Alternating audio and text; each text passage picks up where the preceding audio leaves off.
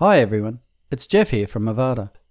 In this video, we're going to look at how to use the Avada YouTube element. Don't forget to subscribe to our YouTube channel and click the bell icon to be notified of all new content. Okay, let's begin. The YouTube element has just one job, and that's to let you quickly add YouTube videos into your layout. I've imported the barbershop pre-built here, and I'm going to add a YouTube video to the bottom of this page. I've added a new column and some titles, and I'm ready to add the YouTube element. When I add the element, the blank YouTube thumbnail appears on the screen, and in the element options we can see there is a General tab and an Extras tab. The first option on the General tab is the video ID or URL. This determines the video shown, and here you just use the last part of the URL, as shown in the description.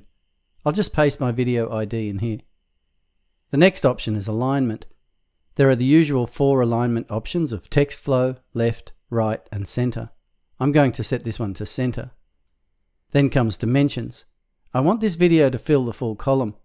The dimensions assume a 16:9 aspect ratio, so if you only enter the width or height, that's what it will display as. It's easy to check the site width here in the global options, and under the layout tab, we can see it's 1140 pixels. So I'll just go back to my element options and add 1140 in the dimensions width. I'll just leave the height empty as this is a 16:9 video. The next 2 options allow you to set a start and end time for the video, so the video could perhaps start at 30 seconds in and end perhaps at 3 minutes. It's a bit like editing the video. There is also an autoplay option, as well as mute video and loop video options, and a player controls option. It all depends on what you want your video to do. Here I will leave autoplay, mute and loop on no, but I will leave the player controls on yes. Under this is an additional API parameter option if you want to add any YouTube API parameters.